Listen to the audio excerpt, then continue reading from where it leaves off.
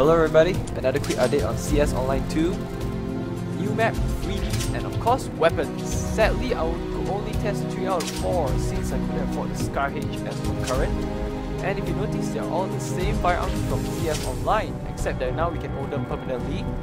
Unfortunately, the DAEWOO DR200 is specially reserved for PC bunks, also known as internet cafes in South Korea.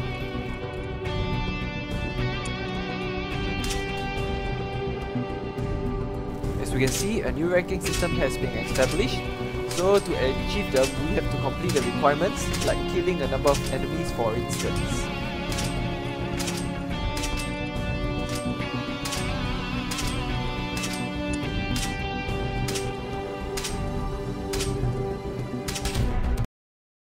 Now we are in Aquarium and there's the lock spot.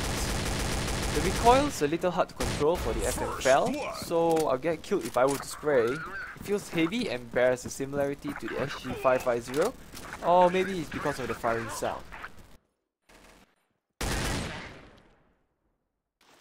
This map isn't really that huge, which makes it easier to engage in firefights in many areas and not confusing to navigate. Besides the crates and the rocks, there are not many obstacles that are cluttered everywhere, making it a simple yet fun map to play on. Double kill. Assist.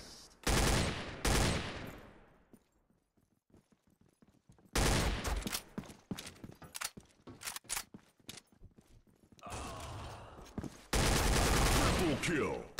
Assist. Assist. 무슨 소리지?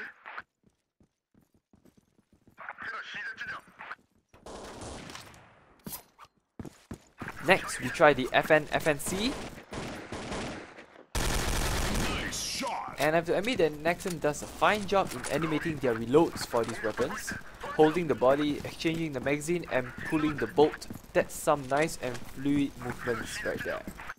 Double kill.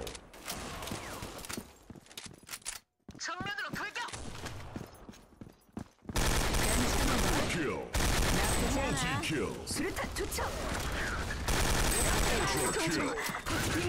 Assist. Oh man, just got ambushed right there.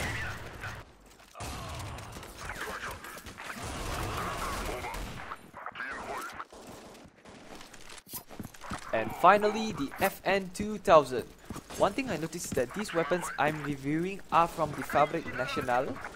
I wonder what new landmarks will be there in the future, but after testing them out, I'm so far impressed by their performances.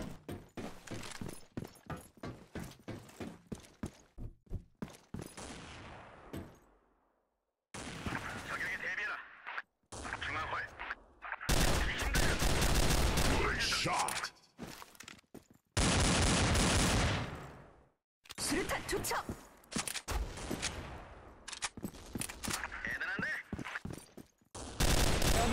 Kill.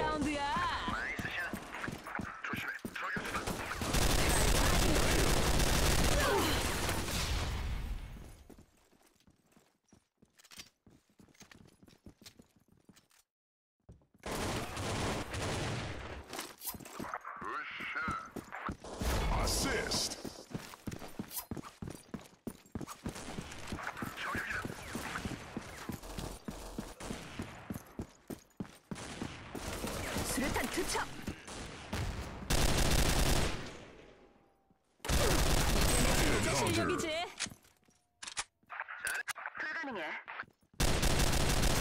Double kill.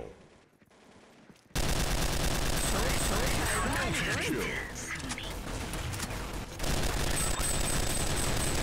So that's all for this review. Thanks for watching and subscribe for more updates.